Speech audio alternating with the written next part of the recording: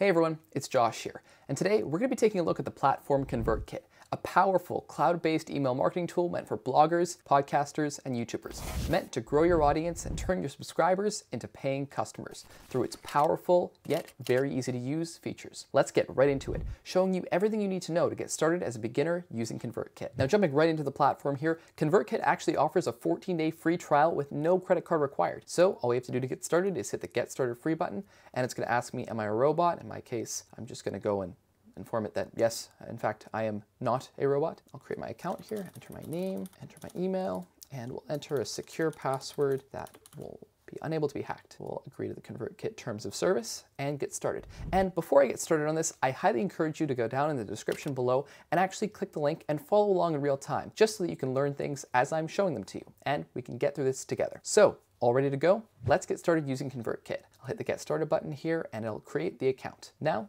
we'll just give it a moment here. Welcome, where are you joining us from? Nope, I'm just starting out, and we'll just answer a couple questions here. How big my audience is, and we'll say, business name, I'll just keep that the same. Do we want to use a custom domain? No, I'll just keep that the same for now, and I'll enter a couple things. Influencer, filmmaker, and let's say YouTuber.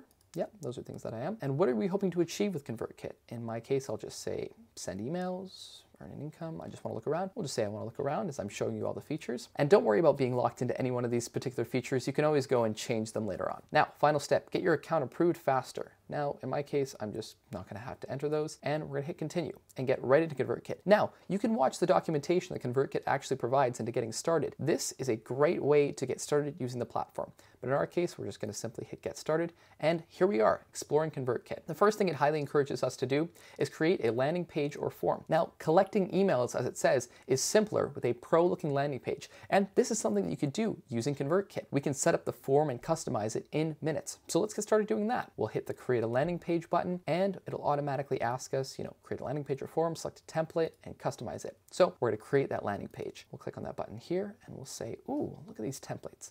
I'm really feeling this one. This one looks professional, so I'll choose that. Or if I wanted to just get a preview of it, I could hit that preview button here. But here we go. We've got our thing. So we've got our general styles and all that. Here's what we'll learn. In the webinar, we'll learn da-da-da-da-da. And I can actually click on these styles and I can adjust these things like the opacity, the font size. Maybe I want to make that a little bit bigger or a little bit smaller. I can start to customize this landing page automatically through ConvertKit. Now in my case, all right, we're going to hit the button that says Save here. And if we get that saved, great, your landing page has been saved. Now I'll just click that here and I'll just type in Josh's awesome landing page. In just minutes, we have a ConvertKit landing page set up automatically. But if we want to get people actually signing up for our email newsletter, we can actually go back here and we'll hit the Leave button for a moment, and we'll go back and we'll actually create a new one. And in this case, we'll say Form.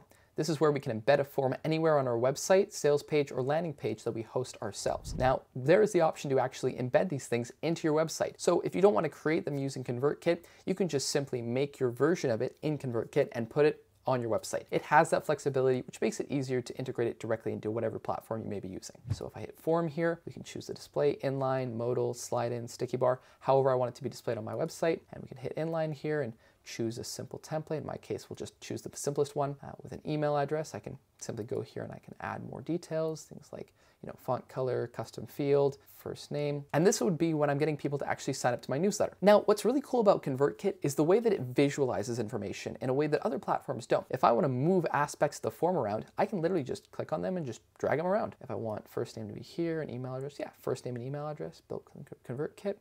I think I'm good to go with that. If we hit preview there, we can actually see how it looks on the page. And if we go back to the ConvertKit tab over here and hit the Leave button, bringing us back to our desktop, we can see that the next step is going to be actually customizing our email templates. So what we can do here is if we hit the Create an Email Template button, we can customize the templates for our specific audience. We can choose the template, customize it, and rename it and save. And so we'll do that right away. We'll hit the Create Your Email Template button here, and again, picking which one we like. I'm feeling this one, Grow. That just kind of looks cool. And we can say Lesson 1, welcome to the course. Great. I'll say Josh's awesome course. I could go and edit this lorem ipsum here, deciding what's best for the climate. Did you enjoy this email? Send a tip. I can just click on this. And again, just like the other page I showed you, all we have to do to move things around is just simply highlight them and we can go up, down, we can duplicate things here. We can really customize it and design it to be whatever we want it to be. So in our case here, let's just say I'm good with that.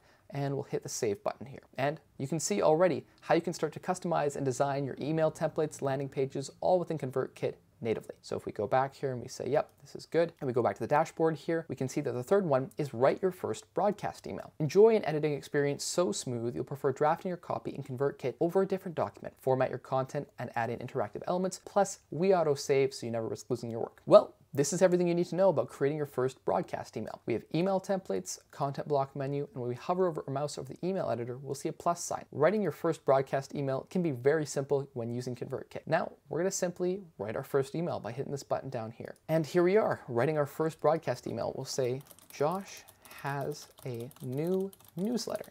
And I'll add some content in here. I'll say, I am so excited to have a new newsletter. I'll add that on there, and I'll make that bold, by just highlighting it and hitting the bold icon, maybe underlining it, and I can, add blocks. Now, if I go ahead and hit the slash icon here while I'm in this editor, we can see all the different things I can add. Things like paragraphs, headings, etc. If we scroll down, we can see the different buttons that are customized, recommendations, products, icons, layout, snippets. There's a lot of stuff we can actually add in here to customize it to our will. We can do all these things. So in my case, say I want to add a product into this newsletter. I want to actually say, yes, embed a commerce product and choose a product from the sidebar. Now in my case, I don't have any published products, so I'll need to publish a product first. So let's go back and see how to do that exactly. Now the fourth step here, Learn in Creator University, tells you everything you need to know to get started, but for our purposes, we're not going to be going through that because that's obviously the final step, and we can actually see the courses on how to set all these things up. But what we're going to focus on right now is the Grow tab. If we go to the top here, we can see growing our subscribers, browsing all of our subscribers and customers, landing pages and forms,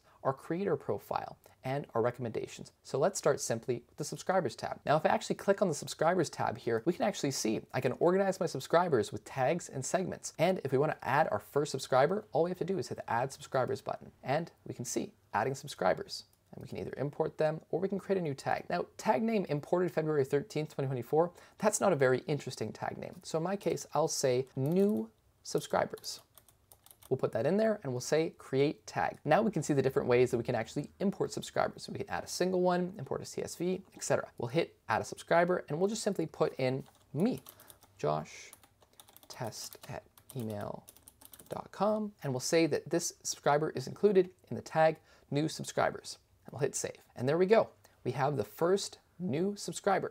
And we can already see the analytics that ConvertKit already provides in growing our audience. And with just that first subscriber, we can see that they were subscribed at this time, and our status is confirmed. So if we click into our subscriber here, we can actually see the email history, the automations, the sequences, forms, and purchases. We can see the entire flow from first signing up to our email list to actually purchasing products from us, however we may choose to do that. So if we go up here to the Grow tab again and go to the Creator Profile, we're not going to go to the landing pages and forms because we already went through that. But if we go to the Creator Profile, we can see that this is our hub on the internet, a one-stop shop for all your subscribers to find your content and products. If we click into that here, we can see Josh Mountain. So taking a look at our creator screen here, we can see that it's pretty boring.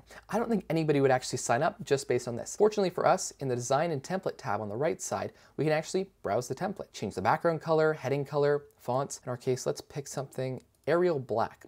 Yeah, it looks professional. We can see what this looks like on desktop and mobile, and we can actually share this page on X, Facebook, and email. But this isn't just a place for people to sign up for your newsletter. No, this is hosting, as it says if we hover over the Grow tab, it's the hub on the internet, a one-stop shop for all your subscribers to find your content and products. And that's what the tabs on the right provide. You can add your newsletter posts, products, recommendations, links, and we can actually customize the domain name and the search engine optimization. So if I were to click things like products here, we can see that I can show commerce products, all the commerce products that I have. If we go back, we can see things like links. If we wanted to put a link to this YouTube channel, we could do that as well. If we wanted to go and add newsletter posts, we could do that. We can see things like from the navigation menu, what posts, links, recommendations, we could put all of that in there, making it truly our one-stop shop on the internet. But for now, we're going to be moving on over to the Send tab. So if we hover over that and click on it, we can see the broadcasts, sending an email to some or all of our audience and to our public feed. We can see sequences, create multiple emails that are sent in order, or our email templates, creates email templates to use as a starting point in our emails.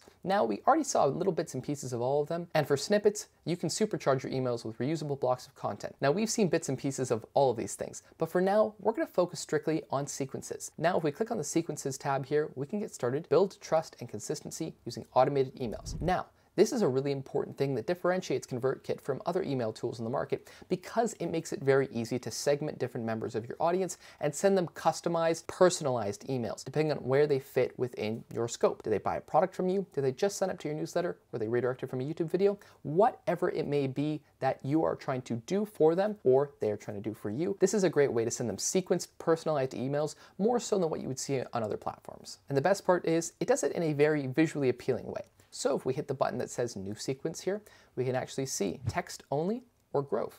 I'm just going to choose Grove. So if I click on this, we're going to see that this is our first sequence. It's an automated series of emails using these emails to deliver valuable information. And after a few educational messages, start to pitch our product. We can add more emails by hitting Add Email on the right. This is where you can actually start to create a chain of emails that someone receives, making it personalized and the experience tailored around them. Obviously, depending on who you're actually going to be selling to, if you're wanting to take somebody who is a new email subscriber and actually send them products, you're not going to want to send them all the products right off the bat. I mean, that would turn people off and make them want to unsubscribe from your email because you're just simply selling them all the time. With sequences, it's a great way to actually show all the information to your email subscribers and then pitch them after a customized and tailored series of emails. Now for this, we can simply take these emails and chain them together and choose who exactly we're going to be showing them to. We have the ability to go to the Styles tab here and change the background color and start to put things together. If we move on over to the Send tab here, we have our broadcasts where we can send those emails. If we click on that button here, we can actually see visual automated funnels, and we're gonna get started using one right away. We're gonna start from scratch with an empty automation, but there are templates already created for us.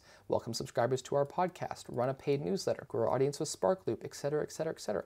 Actually, just looking at more of these, I think we are gonna use one of the templates just to get us started. So let's start out with this sequence, welcome new subscribers to your newsletter. So we're gonna use this template here, and we're going to copy the automation and its contents into our account. So for this template that's already been set up for us, we can see things like the newsletter onboarding and how many people have completed it, has received an intro to the content tag, and then after 1 day, we're going to do a more about me intro follow-up and a newsletter intro. If they've received intro, we can start to customize this to actually funnel people into different chains of emails, depending on how we want to pitch them. Do we want to provide them with a ton of personalized content up front? Do we want to ask them to check out this product that we've done? It's all customizable and it's dependent on tags too. Remember when we set up that tag earlier that said first email subscribers? Well, we can actually set up sequenced email chains to actually funnel people into the right places where they need to go. And if we want to go edit it here, I can just click on newsletter onboarding and hit edit step, choose whether it's an event, action, or condition. So for this one that says has received an intro to the content tag, instead we're going to edit this step and change it to new subscribers, and we'll update the condition. Now that we've changed it so that we've actually put a condition in our sequence, making sure that everyone who's going to be seeing these has the new subscriber tag, and we can actually choose what that means. We're going to be ensuring that only people receiving these emails are going to be new subscribers. We're customizing and tailoring the experience for our audience. And the visual way of doing this is really customizable and it's very fun to play around with. But we're not going to get too deep into this, but it is one of the most powerful ways that you can visualize all of the ways that your emails are being sent out on ConvertKit and growing your audience. And more importantly, turning them into paying customers. Now the rest of the Automate tab is very simple. If this, then that, automation rules, integrations, connecting your content with ConvertKit by integrating with other accounts, RSS, automatically generating and digesting when the RSS feeds update. We're not going to go over those, but if we go over the Earn tab here, that is, if you can recall earlier where we didn't have any products, where we can actually create our products, our tip jars, and see all the payouts we received. If we hit the Products tab here, we can actually start selling online with ConvertKit. And we're going to create a new product just to show you what that's like. Now for the product that we're going to be creating, it can either be pay once, have access forever, or it could be a subscription, paying regularly, having access until canceled. So I'll just say Josh's product. And for this, we're going to choose a subscription. We'll hit next and we'll say, yep, it's going to be $5 US every month. And yep, that's good. We'll hit next. How is it going to be fulfilled? Is it going to be a digital download, ebook, PDF, etc.? Is it going to be a newsletter so that only people who are paying get access to this newsletter? Is it going to be something else? Coaching services? You can decide what you actually want to do here. So if we go and just simply say, yeah, it's a digital download, or if we want to do a newsletter, we'll keep it simple with that, and we'll say the domain name is that, and we'll create that product. Now, in just a few short clicks, we've created a members-only digital product that costs $5 US a month, and we now have that product and can connect it to the rest of our ConvertKit tools. Now we can actually add that product directly into our newsletters. We can route people there, make it very easy to actually manage that and have the payments all come back to us. Going back up to the Earn tab here, we can actually see tip jars, give your audience a way to send you a tip for your content, and your payouts, seeing all the payouts for the products. This is a great way to connect with your audience and manage your own finances, joining and actually bringing your audience to the products and services that you're offering. All right, you're good to go. Everything you need to know to get started using ConvertKit. But let's recap one more time. Under the Grow tab here, we can see that we can browse all of our subscribers and customers, create custom landing pages and forms, create a creator profile that is our hub on the internet, and join the creator network to cross-promote our work with other creators to grow our email list together. Moving it on over to the Send tab, we can create broadcasts, custom email broadcasts to different members of our audience, creating sequences to create multiple emails that are sent in order, email templates, making things easy to do, and snippets, supercharging our emails to save us time. And when we're finally ready to automate that, bringing it over to the Automate tab, we can actually create visual automations, a powerful automated funnel for our audience with tons of features and customization so that the person you are sending the email to gets it at the right time. And finally, when you're ready to convert and sell people on your products and services, bringing it over to the Earn tab, we can see the digital products, physical products, whatever you may be selling, available and creatable using the Products tab on ConvertKit. We can create tip jars for ourselves and, more importantly, get paid. ConvertKit is not just a powerful tool to actually grow a newsletter, but it's a great way to turn your growing audience into paying customers, bringing more revenue for you. This is especially great for podcasters, YouTubers, bloggers looking to cash in on a growing audience that you're continuing to provide value for and actually have a platform to host all of the services that you're going to be offering and make it easy to transition those subscribers into paying ones. Thank you so much for watching, and as always, my name is Josh Mountain. I hope you enjoyed watching this video on ConvertKit, and I'll see you in the next one.